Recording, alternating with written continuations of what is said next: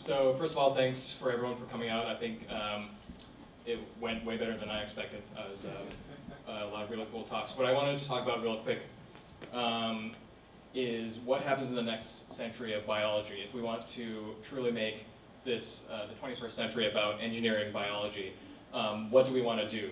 And one thing that I thought is kind of developing now is that what got us here is comparing biology to other disciplines, to engineering, to chemistry, to physics, and kind of taking the lessons from there and extrapolating them into biology, much like what Christina talked about. But the thing is, as we move forward, biology is really good at a lot of things, and we really want to take advantage of what biology can do. You know, biology changed the entire atmosphere from something that didn't have any oxygen in it to something with 20% oxygen that we could breathe.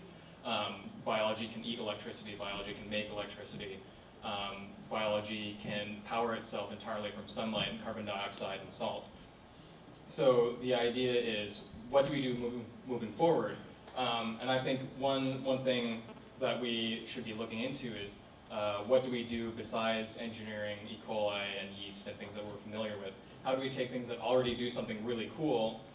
So I'm partial to cyanobacteria because they do a lot of cool stuff.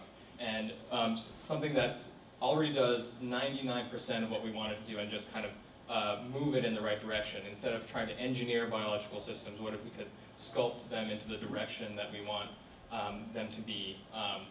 And what can we do if we can harness these complex organisms? So I think one thing that's going to be hard about that is taking organisms that we don't understand and seeing if we can change them in minuscule ways to make them do slightly cooler things than what they already do, because biology is cool. So.